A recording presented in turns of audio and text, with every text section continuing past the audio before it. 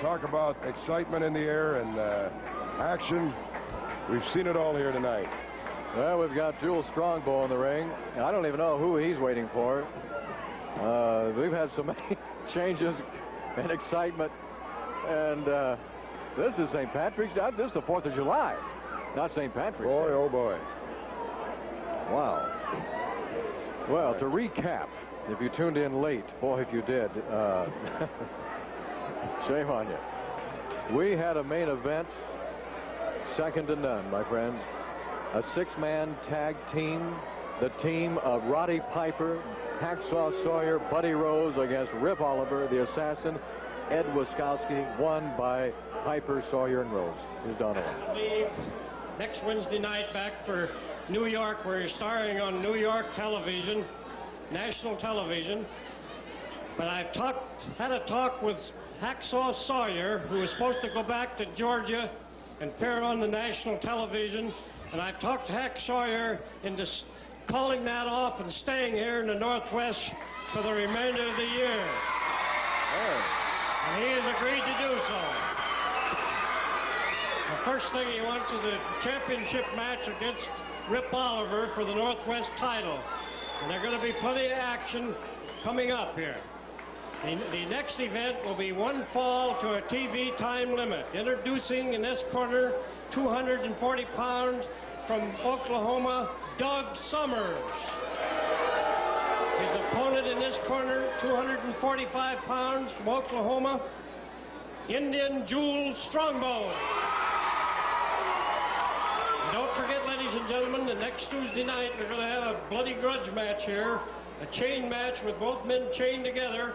But Roddy Piper and Rose says they're going to second Matt Bourne and see that the clan does not interfere in this bout in any way, shape, or form. So we ought to have a real wild one here for Tuesday night. Thank you. And you heard it from Don Owen that this Tuesday night, it will be none other than Matt Bourne against Rip the Crippler Oliver in a chain match, which means they will be chained together. There will be no rules. There will be no disqualification. There will be no time limit.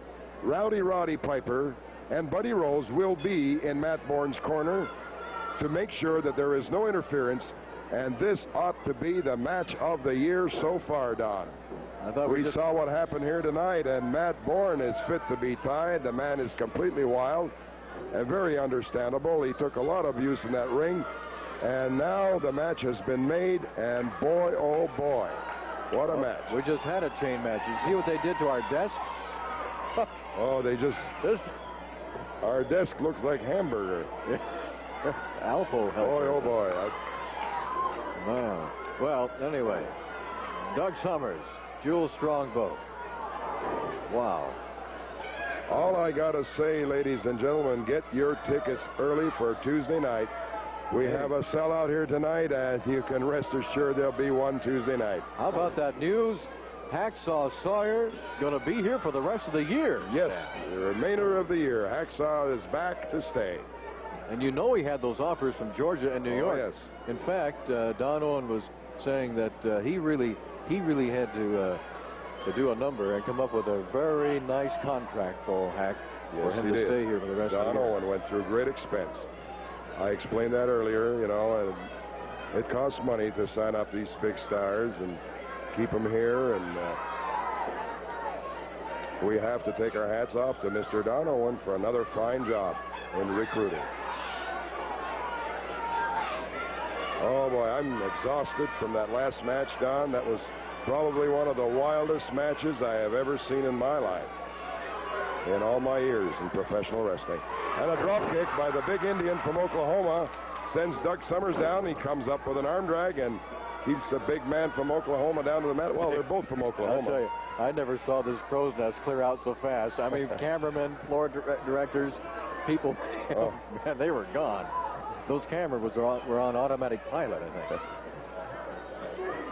Oh, Summers just popped Jules Strongbow right in the face with that one. Here comes another one. Look at that. Oh, you can hear it, too. And now Doug Summers he's biting it in the corner. I don't imagine there is too much time left in this match. We had some unscheduled Extracurricular activity. You bet. You said it right. Extracurricular activity. Man. I'm tongue-tied so far now. Just so much action, Don, and it's unbelievable. And boy, I'll tell you, this is just the beginning. They'll all be here Tuesday night. You heard the calendar. You heard us run down that calendar board. So when these guys are coming to your town or anywhere near it, get out there this week, the following week. There is excitement in the air, and a little bit more. You got that right. Now Doug Summers punching away at Jules Strongbow. He used the fingers on that one. Oh, look at Strongbow on the warpath. There's one. Here comes a hard chop by Strongbow. Ooh, right in the ear. And another hard chop across the chest. Tomahawk chop into the ropes. Coming on. Oh, a back body drop. Sends the big man flying across the ring. Drops both knees to the side of the head. That's how you get cauliflower ears, one of the few ways. Or the headbutt and a little low applied by Doug Summers on Jules Strongbow. And now Doug Summers. Body slam. The big Indian misses an elbow. And now Strongbow misses an elbow. Did you notice, too, we talked about the class of Roddy Piper. There he was, and all this, and he was wearing the green trunks and the green knee pads for St. Patty's Day. Very devoted man. Oh, man. That guy's something else. I've always liked Roddy, but I have become one of his greatest fans, especially after tonight. I'm sure he's won the hearts of everybody. Oh, no doubt about it. And he sure has impressed me, because I know he has to be in a lot of pain. And he will be in a lot more pain. You can bet on that. Well, he's taking a chance. Yes, he is. I mean, you're talking career stuff here. That's right. But that's the kind of a person he is. Very devoted. Doesn't complain. He is a fighter, and he is a winner. He's a fans fighter. He's doing it all for the fans. That's right. And now Strongbow is going to whip Summers into the turnbuckle. Oh. And Summers drives a knee to the side of the head. And a cradle by Jules Strongbow. We could have a fall. We got it. Yeah. And Jules Strongbow wins this last and final match of the evening. And what an evening it's been, Don. And for the folks here at the Portland Sports Arena, it's not over yet. And Jules Strongbow has won this match over Doug Summers, pretty boy Doug Summers.